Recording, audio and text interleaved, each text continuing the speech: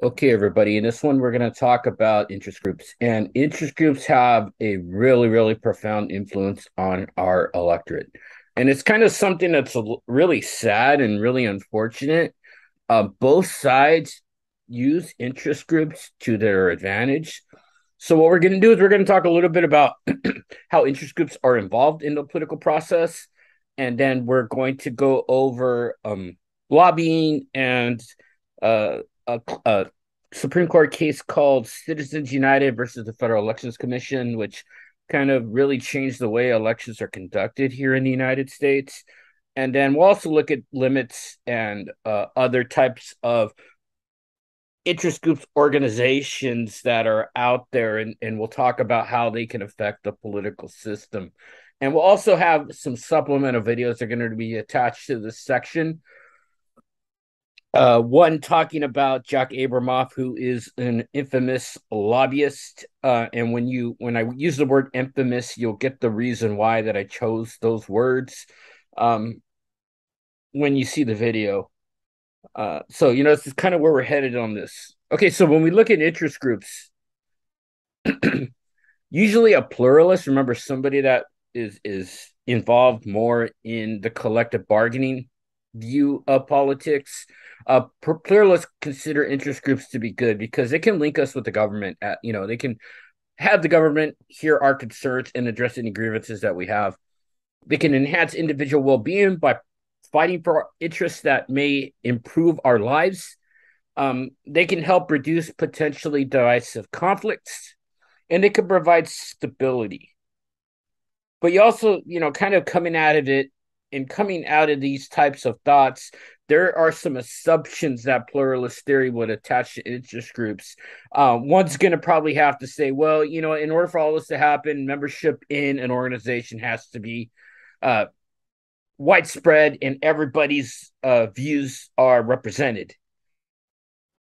Groups effectively translate members' expectation into political demands, and each group should have political access to the political resources necessary for success. Now when we look at this, we can probably make the assumption that this is a very, very optimistic view of interest groups. So we're going to kind of go along with the fact that interest groups, much like other groups here in the United States, are going to be an elitist type of organization. And what do I mean by that? Remember, if we go all the way back to the first chapter, we talk about something called the iron law of oligarchy. The iron law of oligarchy basically says that in any type of organization, there's going to be an elite and there's going to be a larger group below that elite that is consenting to what the elite wants them to do. And interest groups kind of tie into the same thing as, you may have an interest group who is taking a position on an issue where the masses might feel a certain way, but the elites in that organization may feel different. And they may feel that, hey, we're the ones that are putting up the money. We're the ones that are running this organization. Our grievances or our wants should be heard. And we'll talk a little bit about that, kind of going through this section. Now, interest groups have a class bias. Most organizations have a strong middle, upper class bias. For example, upper middle class blacks led the civil rights organizations. I think one of the reasons with this, and I think what the author is trying to say, is that some of us may not have the time to participate in these interest groups. We may lack focus. We may lack energy because we're working 40 hours a week. We don't have extra disposable money to contribute to these groups. So, generally, people who are upper earners in our society may have more time and money to spend. Liberal causes are drawn from the university educated and academically connected. When we talk about ideologies, there's kind of especially in the social sciences, there is a belief that once you kind of gain more education or once you become more knowledgeable about a subject, your views tend to become a little bit more liberal. And I know that's pretty much very true in the social sciences. I'm not quite sure about business or other types of disciplines, but definitely in the social sciences, this happens. Um, Only a minority are active in an interest group. So a lot of people might belong to some type of group, and we'll talk about the different types of groups in a minute, but only a small few are active. And those are generally the people that shape what the views of that interest groups are going to be. So if we talk about different types of interest groups and different types of organizations, within the business and union organizations, we have interests such as the U.S. Chamber of Commerce, National Association of Manufacturers, and then we have specific business interests that are also represented by trade associations. We have groups like the American Bankers Association, the American Iron and Steel Institute, and these are all groups that advocate for what the elites in their organizations want. There's also a huge influence on labor and organized labor, and a lot of influence that comes out of organized labor. Labor unions at one time were very prevalent through our workforce, but kind of since the evolution of businesses and business practices, union membership has gone down. Power is still concentrated in a lot of these unions. The Democratic Party really depends on some of these organized labor groups for political contributions. So they're still pretty influential, but membership has gone down. I think I saw a figure that in the 50s, about 60% of the workforce belonged to a union.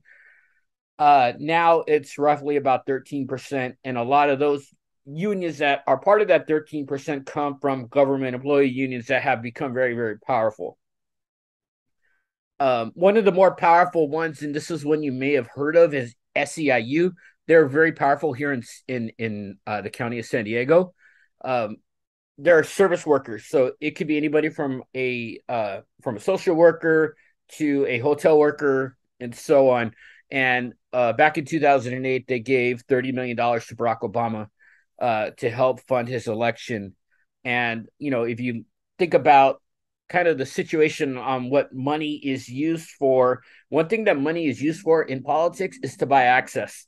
So the more money you give, the more access you get, because politicians want to keep receiving those donations. So, I mean, if somebody gave me $30 million to run for president and there was an issue that was affecting them, I'm sure I'm going to be in contact with them and seeing what they would, not in a sense tell me what to do, but what I could do to help them.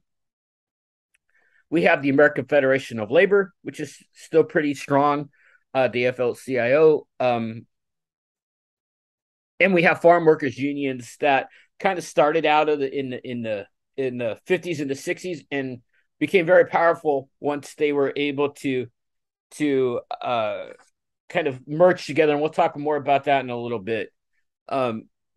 There are both liberal and conservative views on special interests. But just keep in mind that these different groups have a profound influence. It doesn't matter if one's conservative or one's liberal. It doesn't mean that neither uses interest group money or neither are influenced by interest group money. But different groups will represent different interests, and usually can tie them to a liberal group like maybe PETA, against a conservative group like maybe the NRA, the National Rifle Association. And that brings us to single issue interest groups. And these interest groups concentrate on a single or an ideological cause, whether it's pro-choice, pro-life, gun rights, gun law advocates. And these attract members who are extremely, extremely committed to their cause. And some of the examples of them are the NRA, the National Rifle Association, which is a pro-gun group. Emily's List. Emily's List is a organization that looks for pro-choice women to run for Congress, and they help fund elections. I think out of all the groups that we kind of talk about, I think MAD is one of the more neutral groups, the Mothers Against Drunk Driving. advocating for tougher drunk driving laws, maybe tougher or more stringent education on the dangers of drunk driving. I remember in high school we had a visit by them, and they brought a bunch of videos and pictures and in a wreck car. So they do outreach like that, and we have our pro life and our pro choice groups that are out there. And like I said, these people are generally going to be very, very committed to their cause.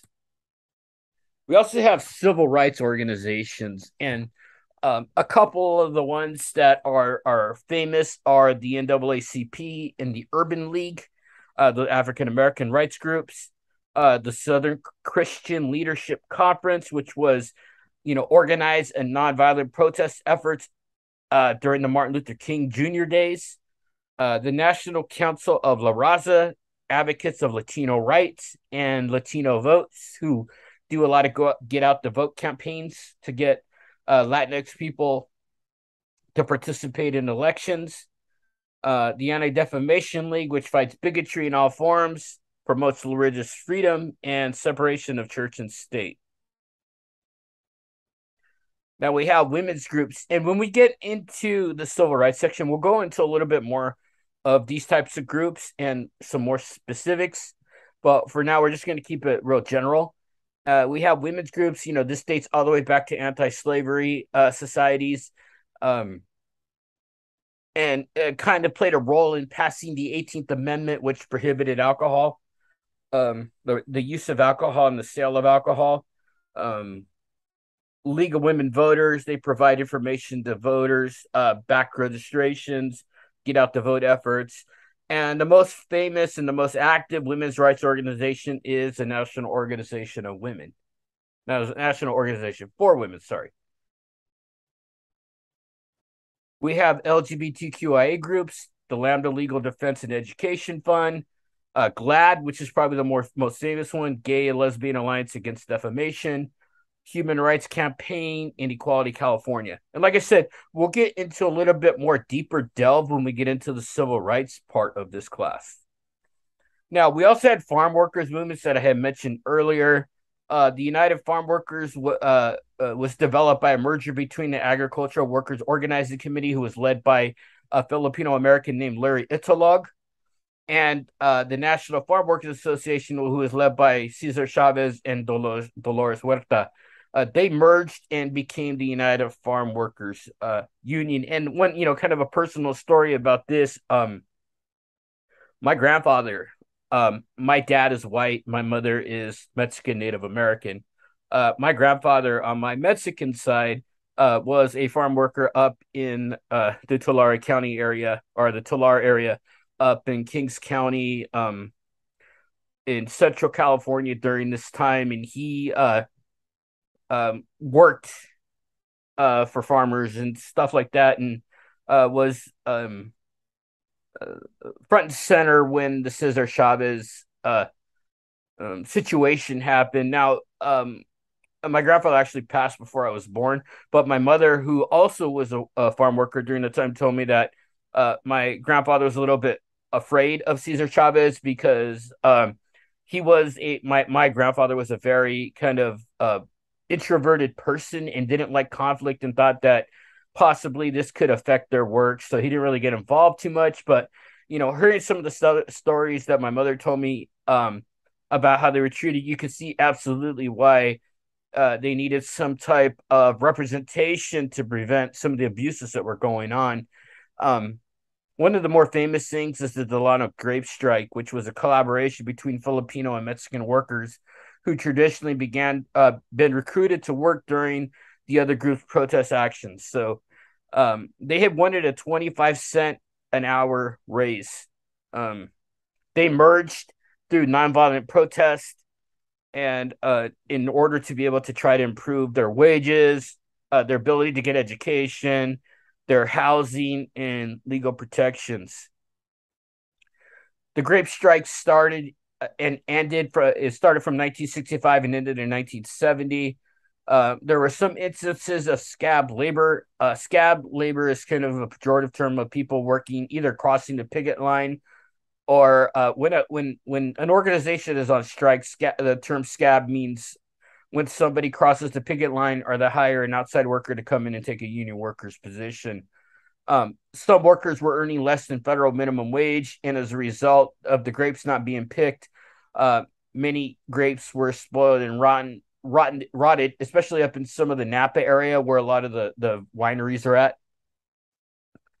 By the 70s, the UFW grape boycott was a success, and the growers signed their first union contract, granting workers better pay, benefits, and protections. And kind of to talk a little bit about the problems that farm workers experienced, and I heard this from my mother as well. They labored in inhumane conditions, especially in the Central Valley, working long hours, especially in the hot sun without protection and without water breaks. My mom said that they didn't used to let you drink any water because you weren't. I guess the time it took for you to take a drink of water hampered your productivity.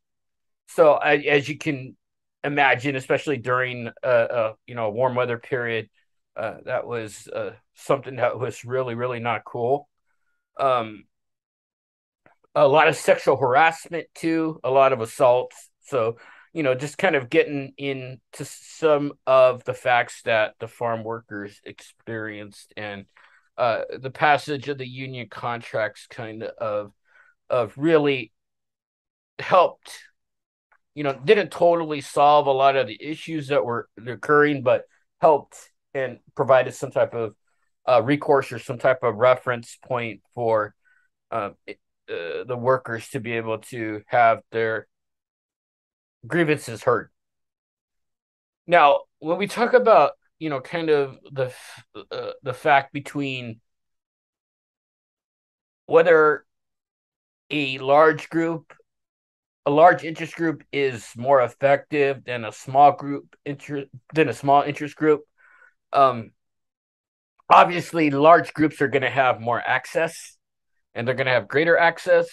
But smaller groups aren't necessarily going to be left out in the cold, as if you have a hot button issue, a small group can have a very effective or a very prevalent influence on having their grievances heard.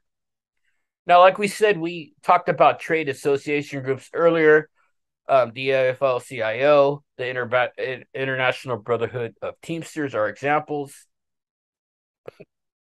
If we look at single interest versus traditional interest, single interest groups focus on one narrow concern, one narrow problem, one narrow interest.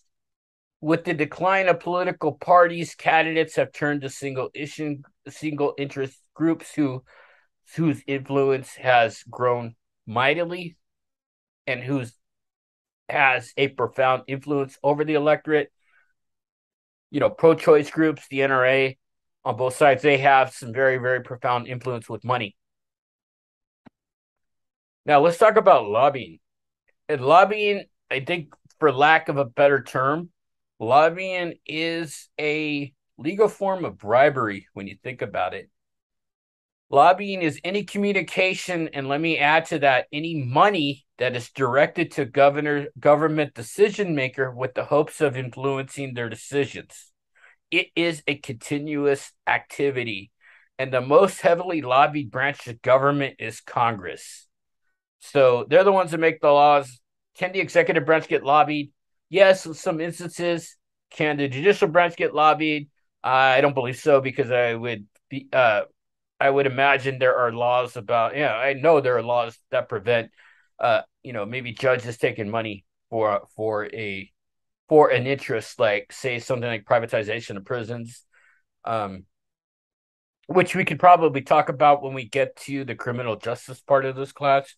I do know there was a federal judge that was charged with bribery for putting people into prison, some certain prison sentences that they would be put into privatized prison. Privatization of prisons is a very controversial subject when you think, should prison be a business?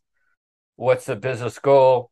Make money. How do presidents make money? Having more people in their custody. So, it's something we'll talk about later, but we could see that, Congress is going to be the most lobbied group.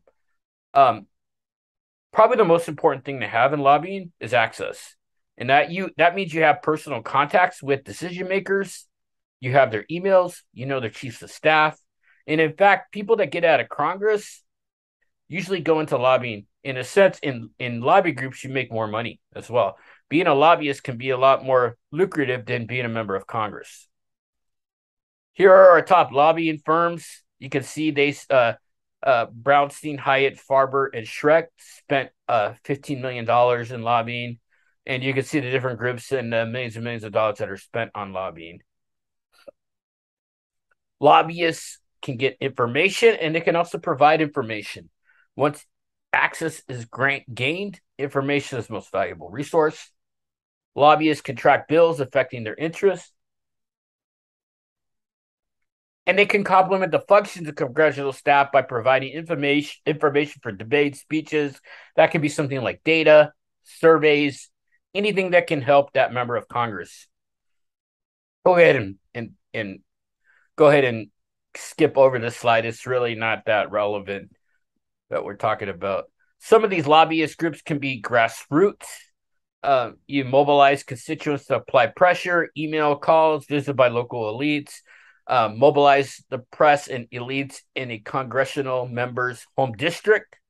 Kind of starting at the very bottom with a little bit of influence and then building an organization that has a profound influence, starting it at the very, very bottom and, have a whole grassroots movement that gives your interest group some momentum where you can eventually get that access to the members of Congress.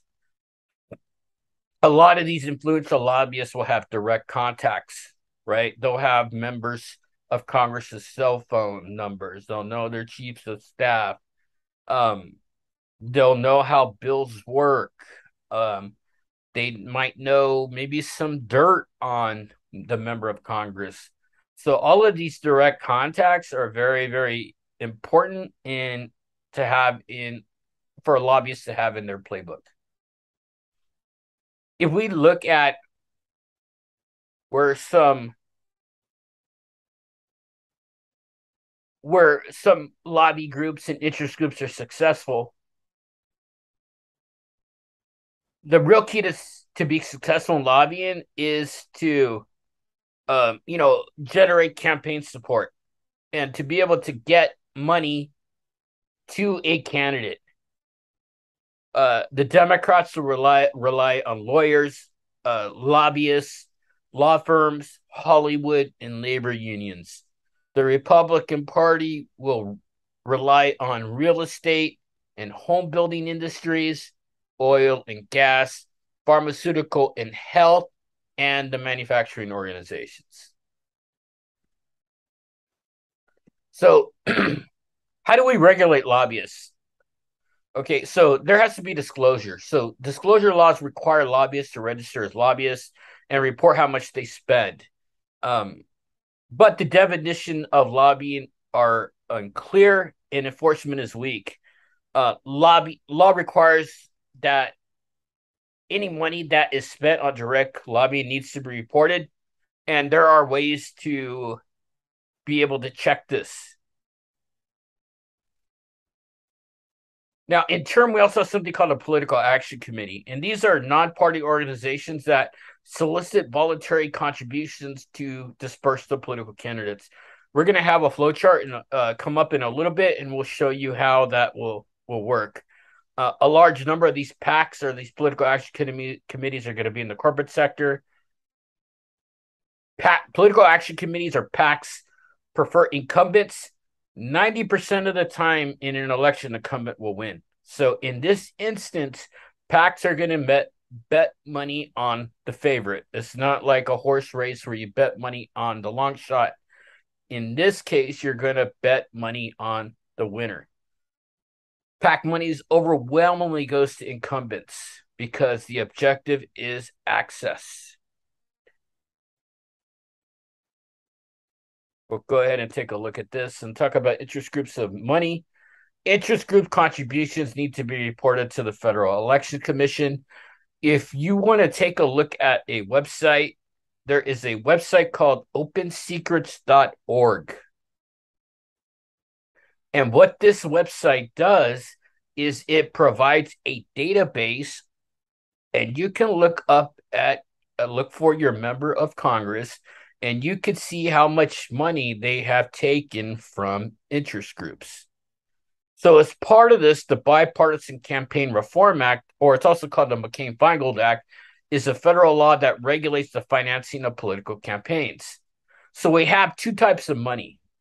We have hard money and we have soft money.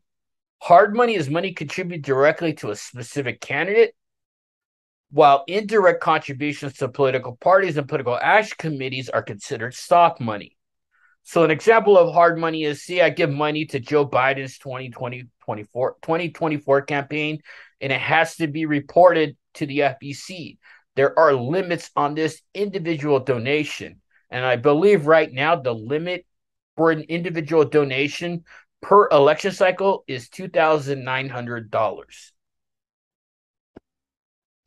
Soft money is different. Say I give the money to the Republican Party, and then the party gives money to a candidate.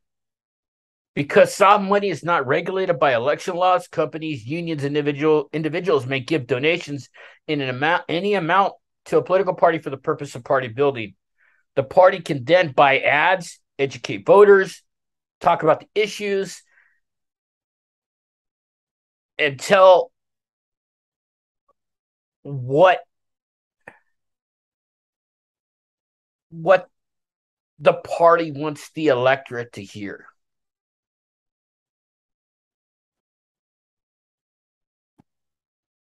Like I said, here are the individual contribution limits. See here, as an individual, I can only give $2,900 to a candidate, but I can give $10,000 to a local or state party, and I can give $36,500 to a national party. So here's kind of the flow chart. Interest groups and campaigns will use political action committees to hire lobbyists to lobby candidates. And as long as you're within those reporting requirements, you are totally within the law. So if you are a member of an interest group and I'm running for president of the United States and you give me money and you report it and I take it and I report it, everything is legal. There's a little bit more about political action committees, the definition. We talked about that. There's also something called super PACs. And super PACs and these 527 PACs are organizations that can raise and spend unlimited amounts of money promoting or attacking candidates. At the end of this video, I'm going to attach a Stephen Colbert bit where he kind of shows the ridiculousness of super PACs.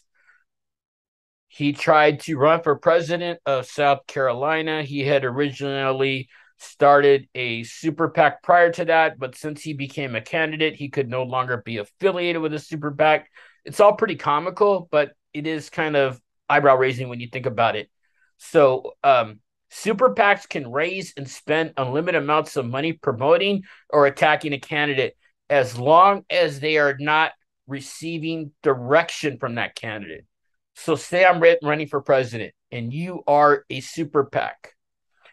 I can't tell you what to do, but you can either raise money or buy ads or even spend money to defeat me as long as we're not coordinating, right? So let me repeat that again because it's kind of a little bit of a tricky thing here. I'm running for president and you support me. You can buy ads and you can spend as much of your own money as you want, as long as I'm not affiliated with you, right? So I can't direct you. Now, say we're both liberal, right? And I'm running against a conservative. I also can't tell you to spend money attacking the other side. You're within your right to attack the other side, but I can't direct that. And this all comes out of a court case called Citizens United versus the Federal Elections Commission. In January of 2010, the Supreme Court held that if you restricted the amount of money independent political expenditures without, or let me rephrase that, if you prohibited the government from restricting independent political expenditures by nonprofit corporations, for-profit corporations, labor unions, and other associations, that is a violation of the First Amendment. Citizens United was a conservative 501c group, meaning they were a nonprofit organization founded in 1988. They wanted to air a movie that was critical of Hillary Clinton. It was called Hillary the Movie. This was in violation of that Bipartisan Campaign Reform Act that we talked about earlier. Something about electioneering communication. So you couldn't show a kind of a disparaging video or a disparaging documentary about a candidate 60 days before the general election or 30 days before a primary. What they found was if you restricted groups from doing that, you were violating their First Amendment right to freedom of speech. So, kind of to go over it and to look at that. So remember, and this is a very important part that I want you to take from this. Look at this. A nonprofit corporation, a for-profit corporation, a labor union, and other associations can spend unlimited amounts of money promoting a candidate or deriding a candidate, right? So they could support a candidate or they can oppose a candidate. They could spend unlimited amounts of money. But remember, I want you to be able to look at this and take this from what we're talking about here. We as individuals are only entitled to spend $2,900 per election. So when we talk about access, right? Who's going to have more access? Me with my $2,900 or a corporation or labor union that is able to spend unlimited amounts of money to have me elected or have my opponent talk bad about? So just kind of to put that all in perspective, right? So just think about that. If you get anything out of what we're talking about here, think about that and how that may not be totally fair. All right. Remember opensecrets.org. That is the website that I want you to go on and take a look at. Okay. Thanks a lot. I have a super PAC, Colbert Super PAC. Yeah. As far as I can tell, the difference between a PAC and a super PAC is a cover letter. Because I formed a PAC, but a PAC can only take so much money and it can only spend so much money. And I wanted to spend unlimited amounts of money and receive, more importantly, unlimited amounts of money. And so my lawyer told me all I had to do was add a cover letter that said, I intend this to be a super PAC. And it was a super PAC. And it all happened by accident. I just said, maybe let's get the URL, colbertpac.com, just for fun, for my show. And the network called and said, you just bought a Political Action Committee website. Are you really going to get a Political Action Committee? And I said, why do you ask? And they said, because if you do, that could be trouble. And I said, well, then I'm going to do that. Yeah. You, Ted Koppel. Why doesn't Ted Koppel have a super PAC? It is legal for you to have a super PAC and talk about it on the air, and the FEC won't do anything about it. And I could get lots of contributions? You could. You could finally have a voice in America. Don't you want your voice to be heard, Ted Koppel? I feel like such a fool. What I found, the most amazing thing is I found out is that there is almost nothing that's against the law when it comes to spending political money. They're incredibly expensive.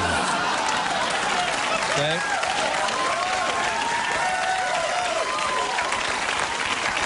Colbert Super PAC paid for these babies. There's nothing in federal election law that says I couldn't use all the money to buy myself a sailboat. Is that true? That's true.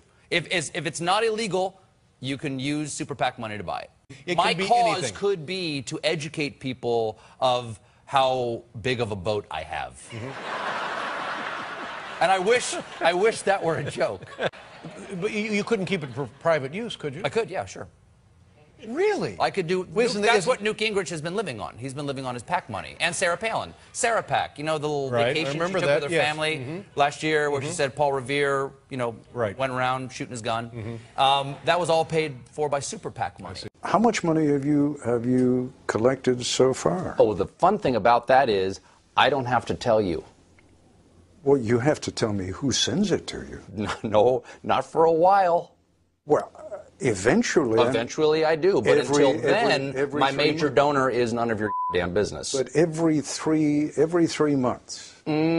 It's every 3 months once you start reporting. But I actually formed this back in July, and I still haven't reported yet. And what can happen to you? What? I could go to FEC jail. But they don't send people to jail. Well, then I guess nothing will happen to me. Well, they can fine you. They can fine me, but they have to actually rule that I did something wrong. And the FEC is a 3-3 organization, and they're far more likely to come to a tie, in which case they say, we don't know whether you've done anything wrong, in which case I can keep doing what I want.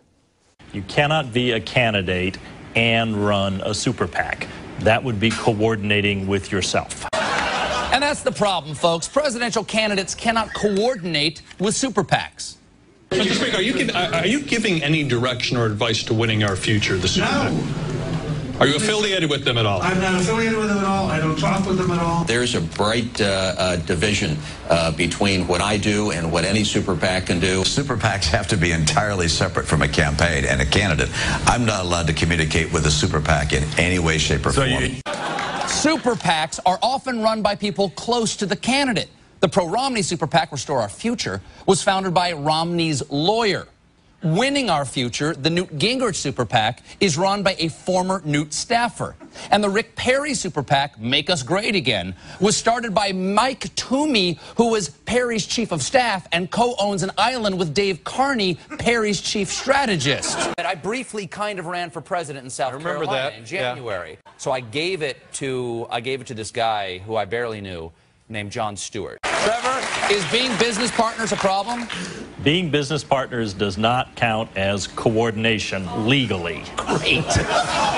All right, John, prepare yourself. Here we go. Trevor, if you will. Colbert Super PAC transfer activate.